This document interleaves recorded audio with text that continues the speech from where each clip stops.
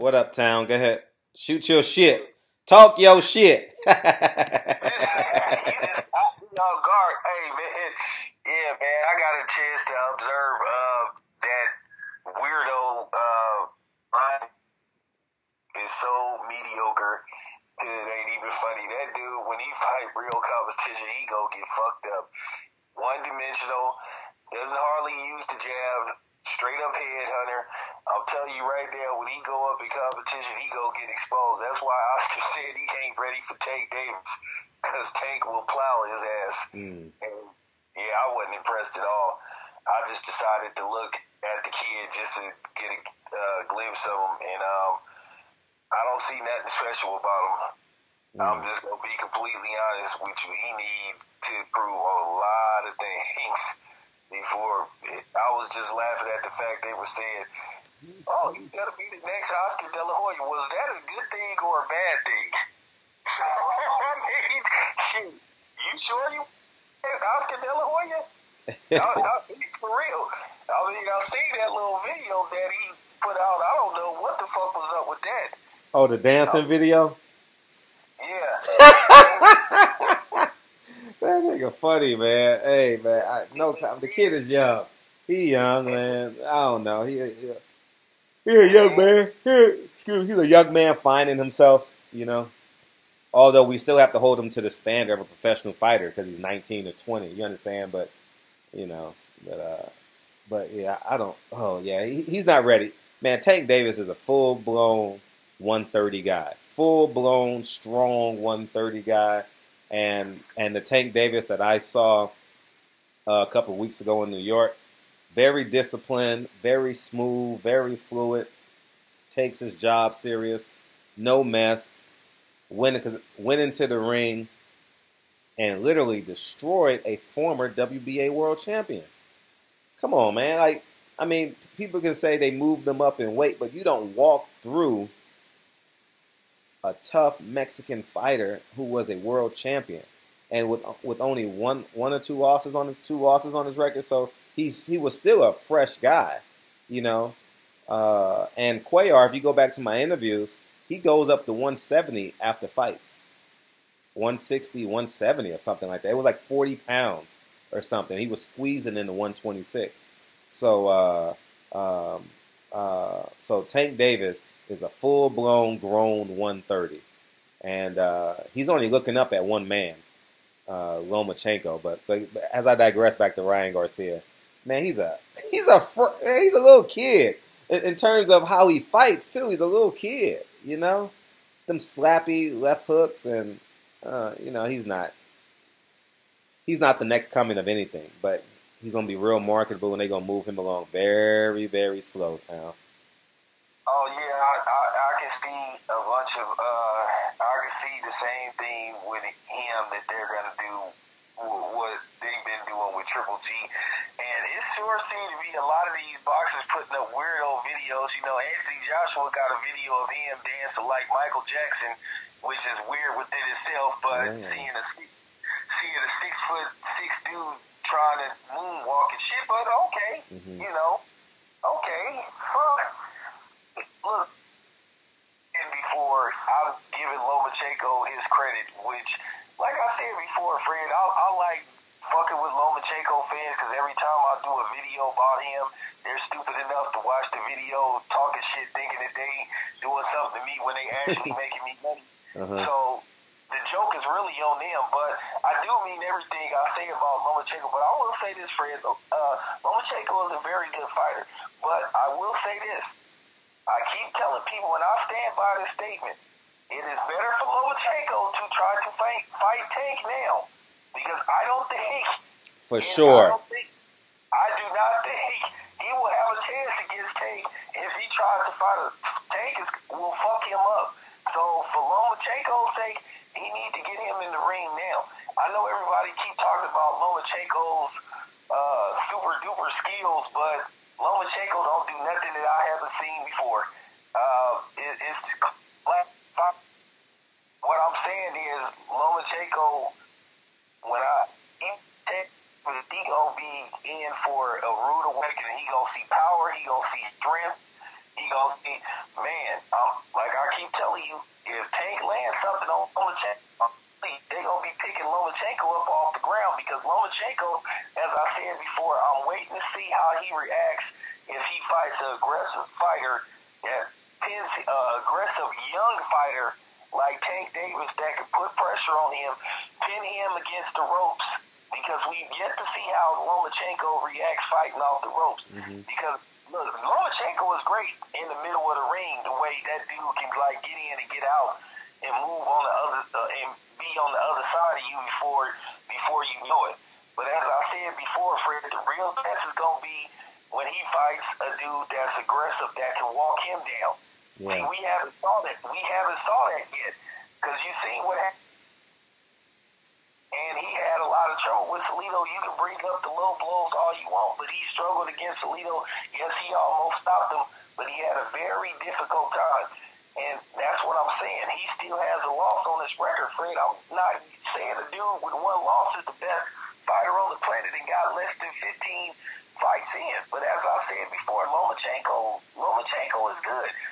But, and I'm going to tell you right now, Fred, I would favor him over a lot of fighters between, I'll say, 120 and 130. I just don't think 140 is a good look for him. No, 140, no. Prograis is there. Prograis is a strong, young, alpha male type. That's what I'm trying to tell you. Mm-hmm. He ain't that. See, Fred, people want me to understand this about Lomachenko. When me and you say this, it isn't because we want him to not succeed, and it isn't because he's not black. But I'm just being.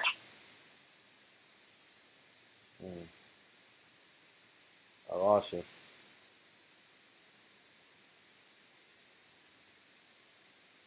Town. Yeah. Okay, good. You got to start that over again. What part?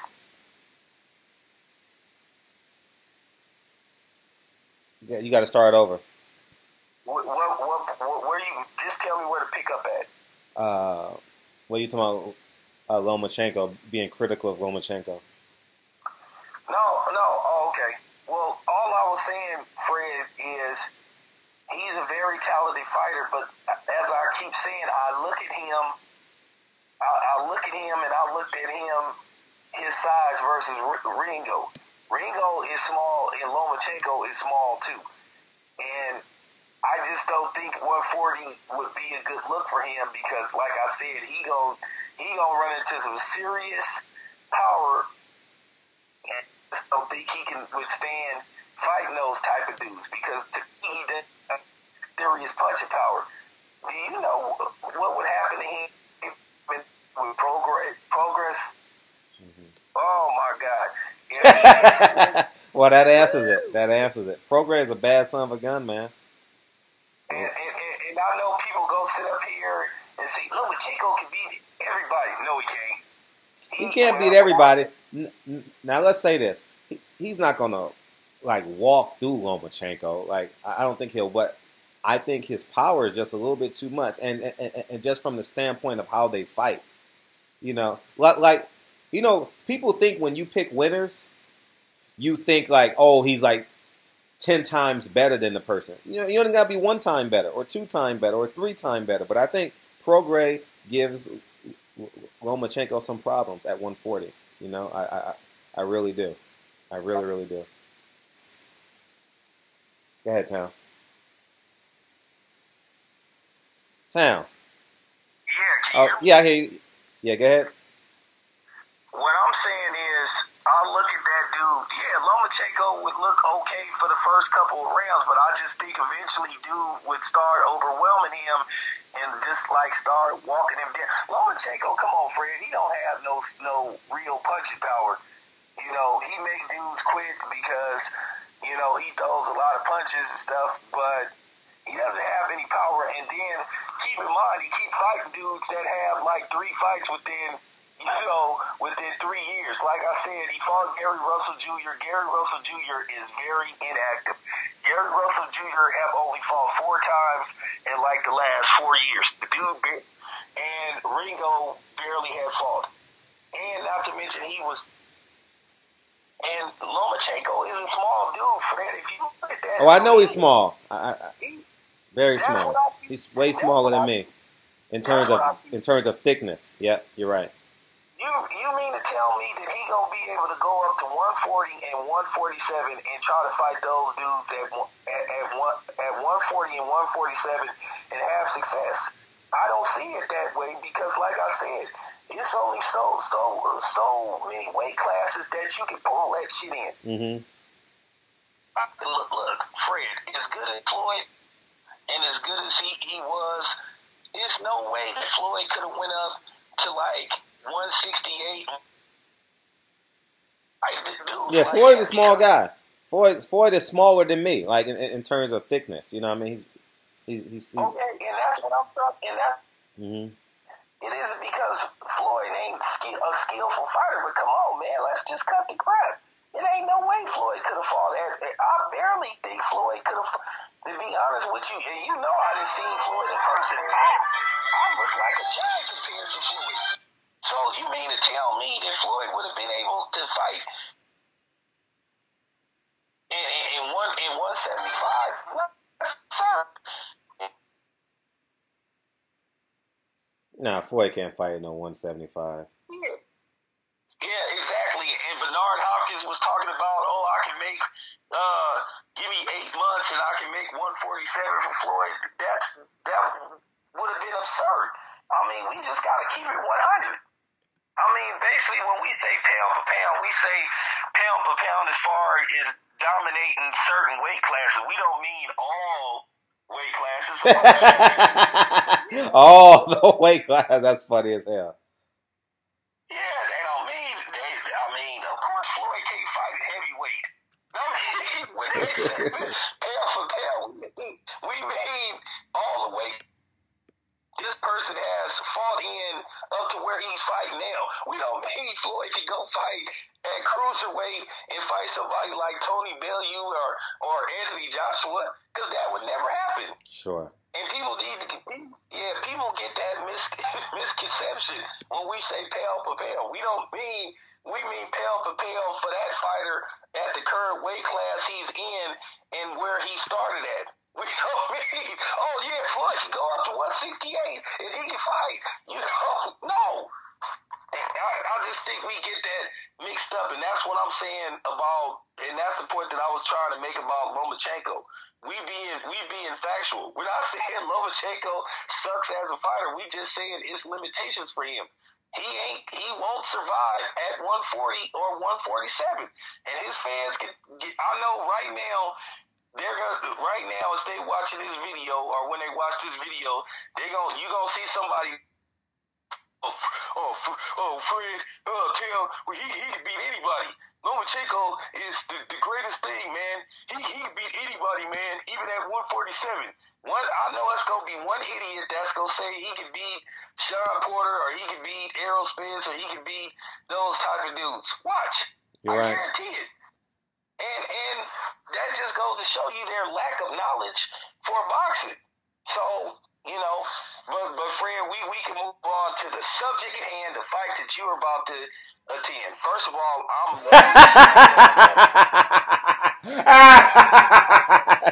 You're funny, man. You're funny.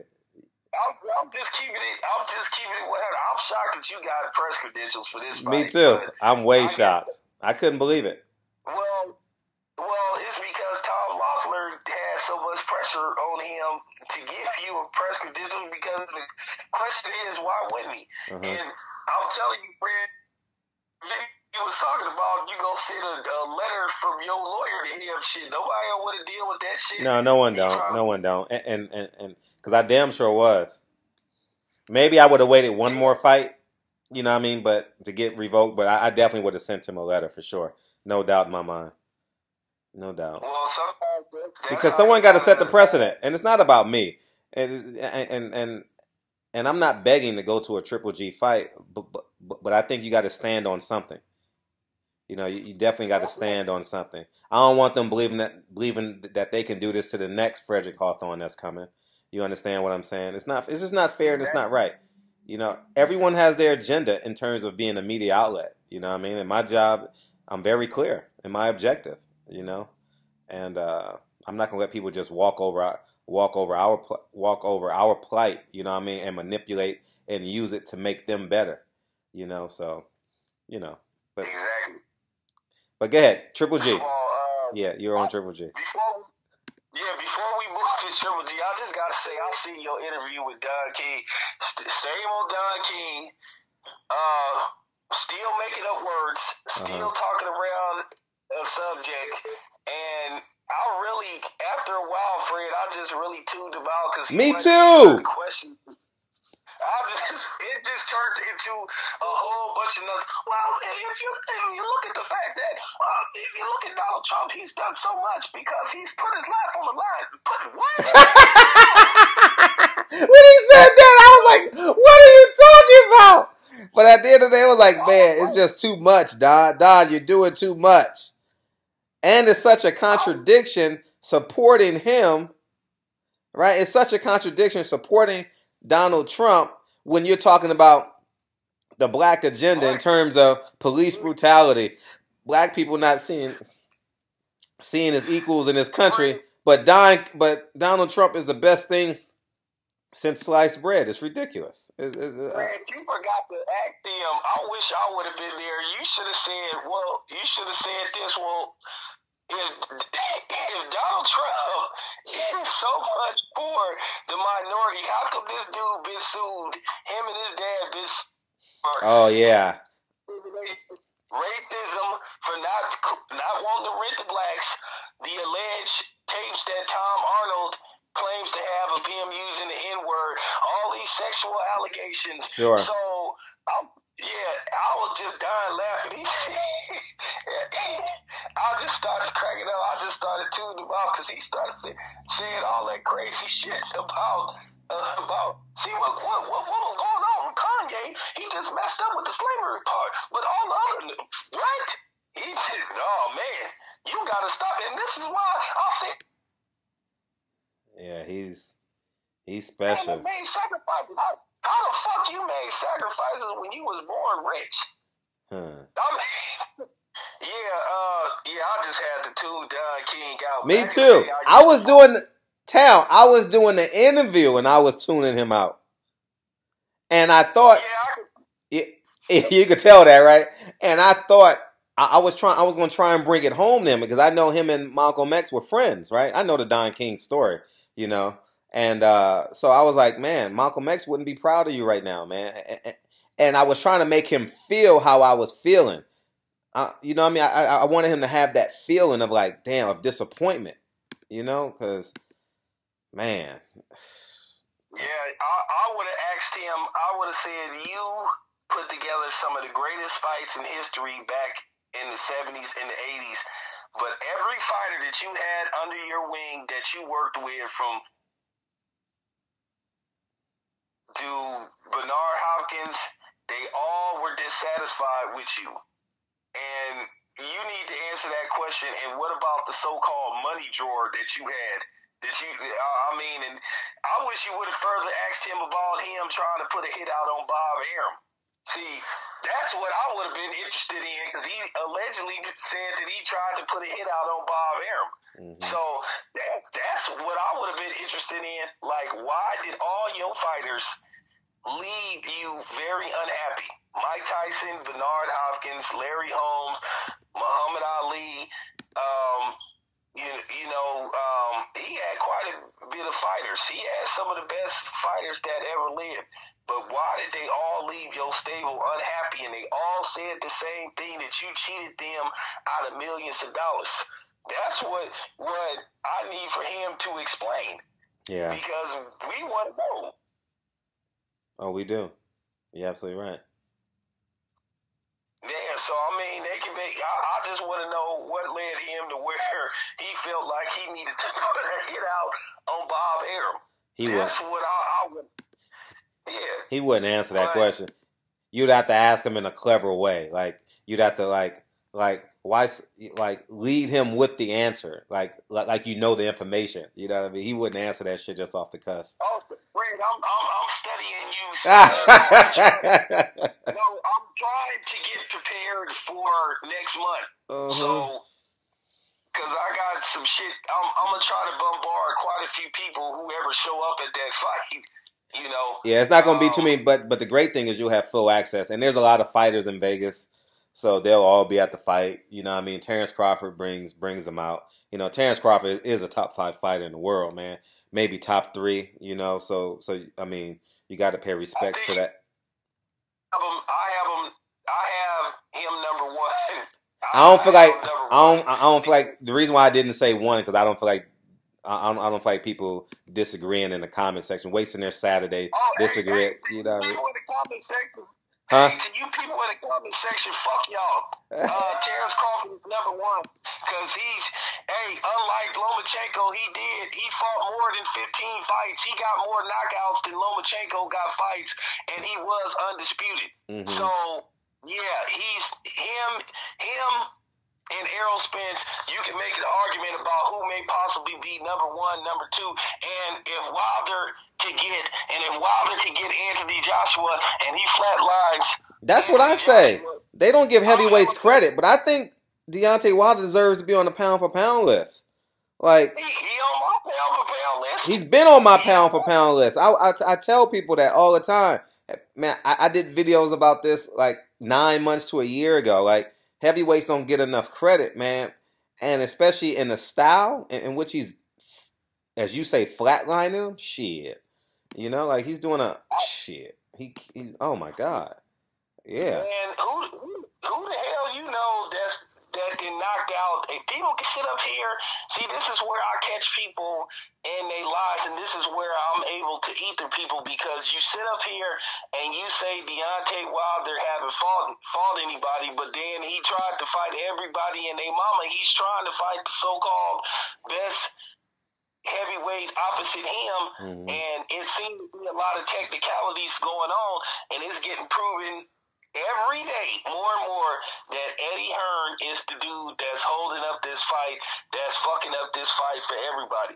From Frank Warren to Shelly Finkel, you know, is saying that Eddie Hearn is the problem. I even think to the point to where just ready to get this ass whooping over with. Like I said, how can you be upset when you get knocked out, but then when you wake up, you know, you got $50 million in your bank account? You're right. So, I mean, it's a win-win situation for Anthony Joshua. Look, we all was laughing at Conor McGregor when Floyd beat his ass and damn near, gave him I read that article. Tour. Yeah, I read that article. Yeah, we all was laughing because it was funny at the time, and we was like jumping for joy. But at the end of the day, Conor McGregor walked away with like an absurd amount of money, like $100 million.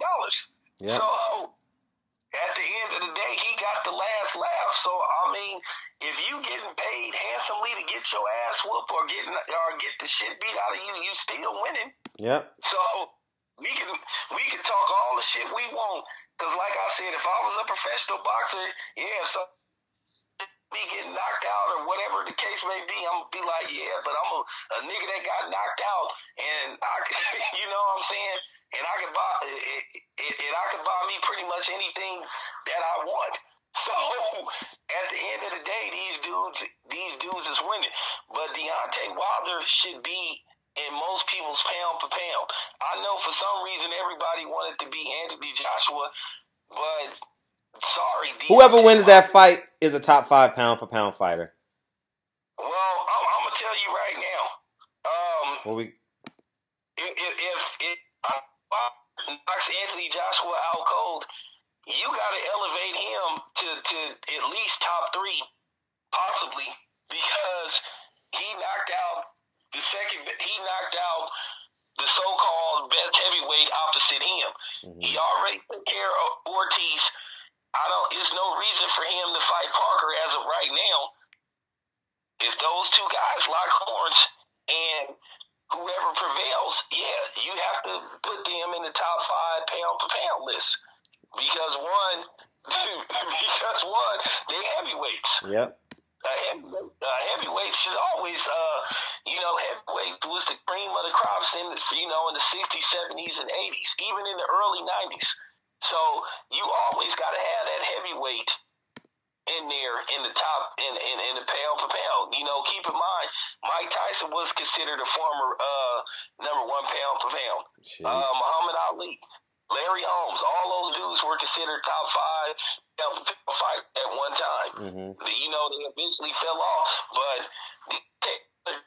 people can come up with all these excuses on why he ain't shit and all that, but at the end of the day, he a pound for pound top 10 fighter, because like I said, you got triple G in there, and I said before, this dude then got praised for fighting every Foot Locker manager you can think of.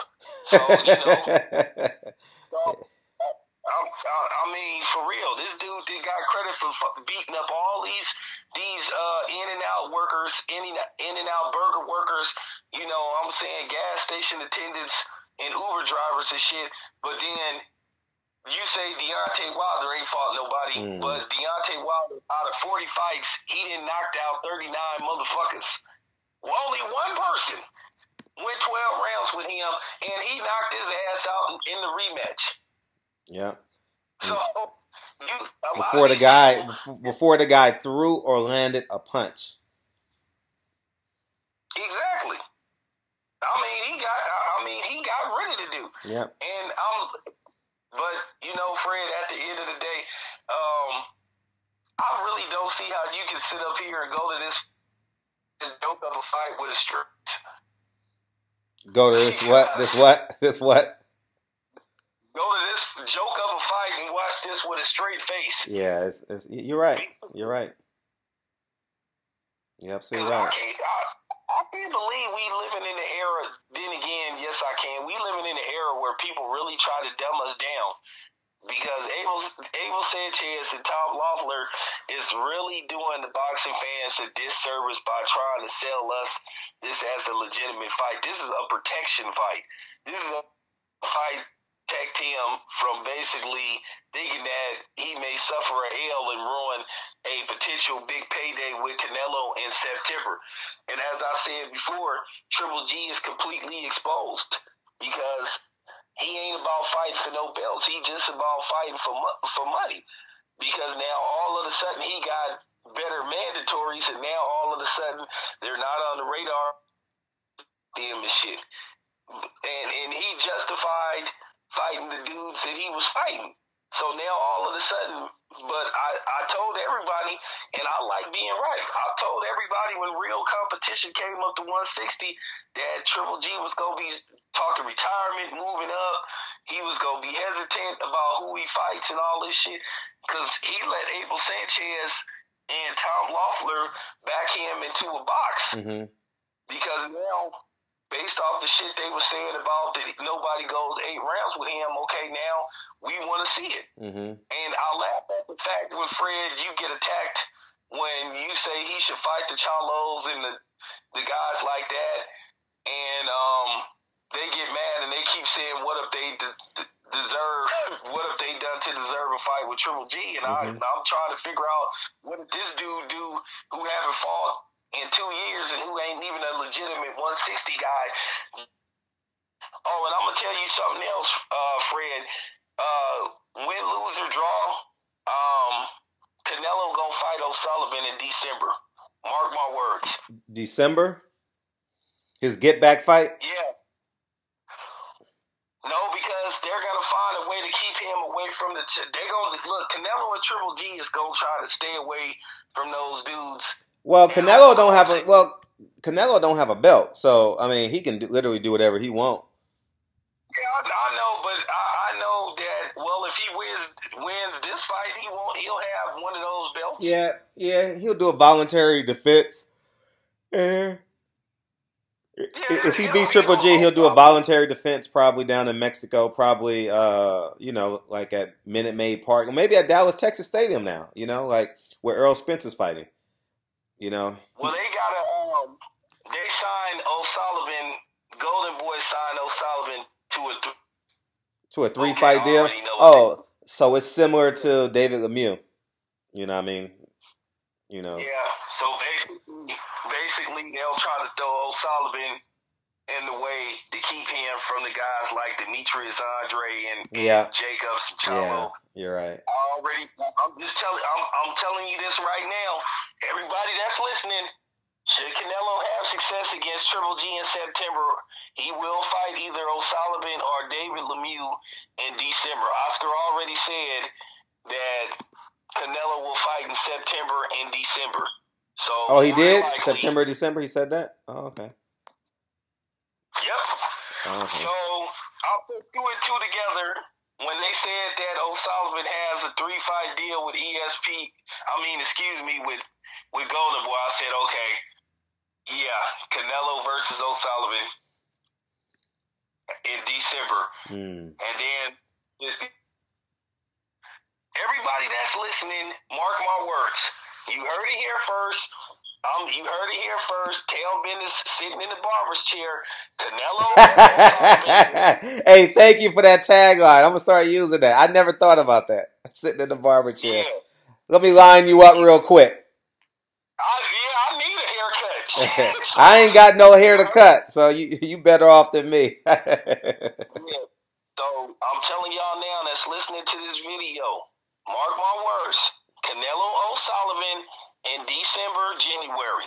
That's going to be the next fight. They signed O'Sullivan to a 3-fight deal with Golden Boy. And then when the fight is announced, we're going to be pissed off because we're going to be saying, well, damn, what's up with Jacobs? What's up with the other cats? Look, I know Oscar. He's going to try to milk this Canelo shit as long as possible. As he should, because he only got one of them. Yeah, well, look, it's only Oscar has to be careful with who he puts Canelo in the ring. All his fighters, because he only has one of each. You know what I mean? So he gotta do his due diligence. You know what I'm saying? Yeah, this is gonna go on for a while. They're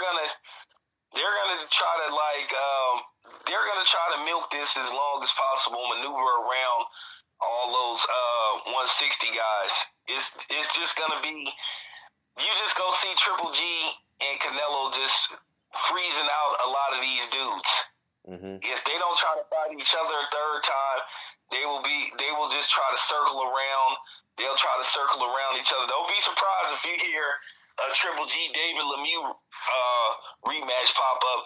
Now, Triple G might fight Daniel Jacobs again because he's the lesser of the three evils, you know.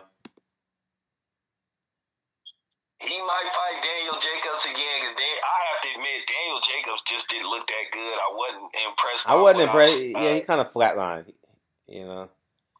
And he hasn't looked good under Eddie Hearn, man.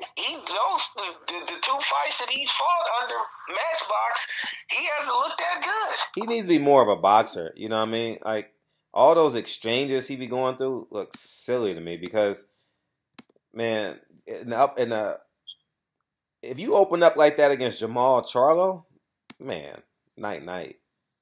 His punches are all them Charlos and them Earl Spence, their punches are so straight. You know what I mean? Like it's good luck. That's all I'm gonna say. Good luck. If you're gonna open up and fight like that, good luck.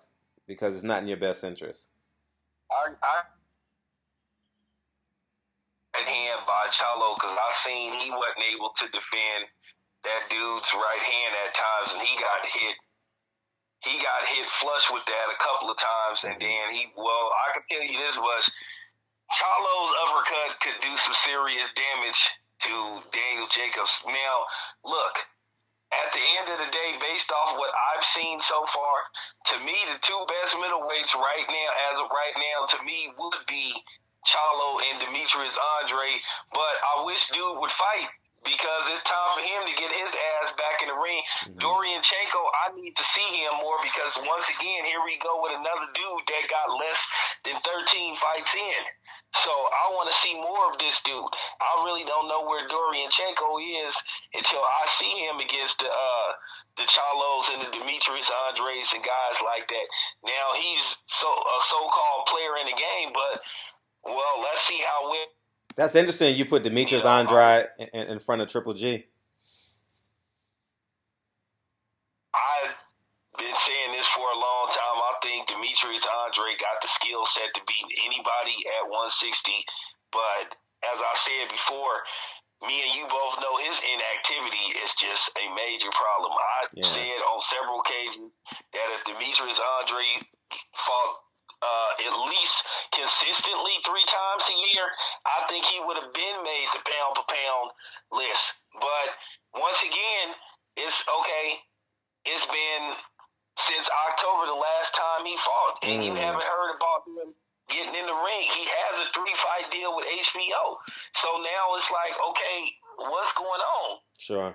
I mean, that promotional company that he with is horrible. And I know he got a history of negotiating fights and then deciding not to fight certain time. But everybody that I talk to behind the scenes, and this I've asked trainers, I've asked other fighters, who do you think is the best dude at 160? They almost all say Demetrius Andrade. They always say him. Everybody.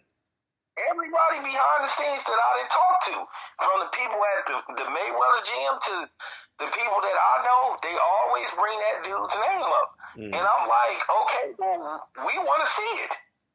So I'm like, could you please? Last year was the first time that Demetrius Andrade ever fought, I mean in years, that he ever fought twice in 1 year. He had a fight in January, and then he had a fight in October. So now it's going towards, it's May, and yet no fight. Yeah. And like, once again, where is this dude? Yeah. You're right. You're absolutely right. So we'll see today. I think he gets him out of there in under 5. You know, I'm gonna be completely honest with you, Fred, and I know I'm gonna get called my usual Triple G hater shit. He better not go the distance with this dude. If this dude manages to go past 8 rounds with Triple G, once again, it will further prove to you that Triple G ain't what they made him out to be. It will further prove to the boxing public that this dude is a hype job. He's a manufactured hype job. Oh, Fred, if you see Dan Redfield today, he's there. You better tell him he need to go to a doctor. That dude is getting so big to where he holds his waist when he's when he's talking.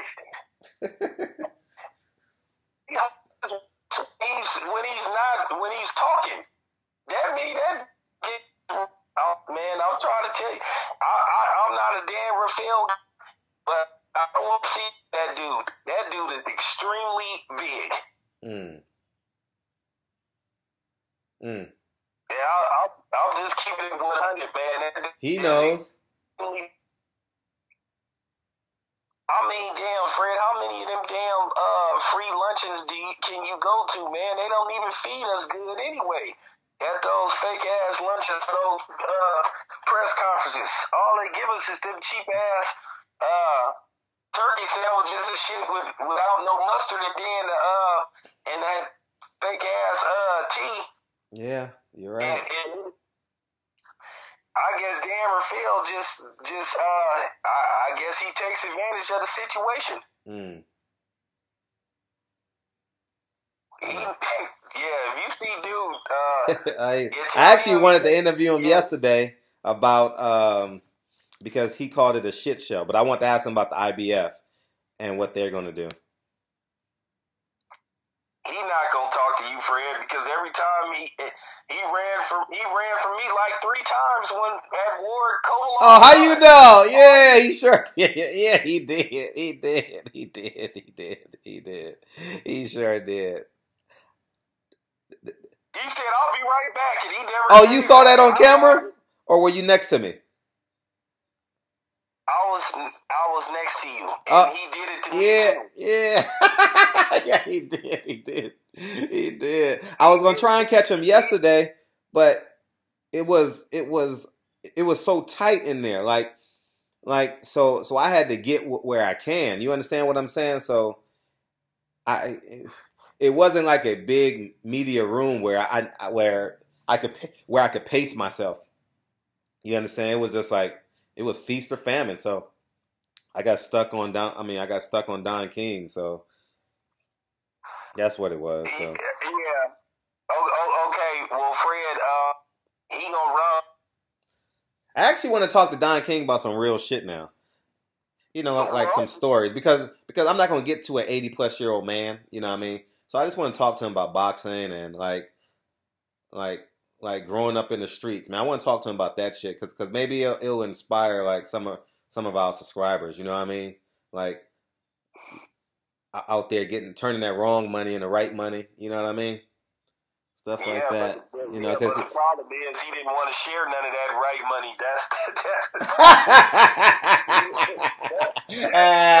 But I'm gonna ask him today. I'm definitely gonna ask him today because at the end of the press conference, we always have access to him. Yeah, he kept too much of that right money and he didn't want to distribute it amongst his fighters. Man, he was the Harold Melvin of boxing. He stole from the Blue Notes, huh? Oh yeah.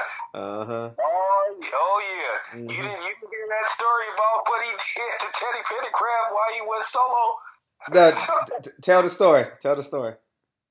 No, well, one of the reasons why Teddy Pendergraft went solo, Harold Melvin was keeping all the money from the Blue Notes, and Teddy Pendergraft was at a point to where he was destitute for money, and he told Harold Melvin he needed some money, and Harold Melvin went in his room and gave Teddy Pendergraft like a couple of maybe $1,000, but they said like he had like a shitload of money under his bed, like stacks.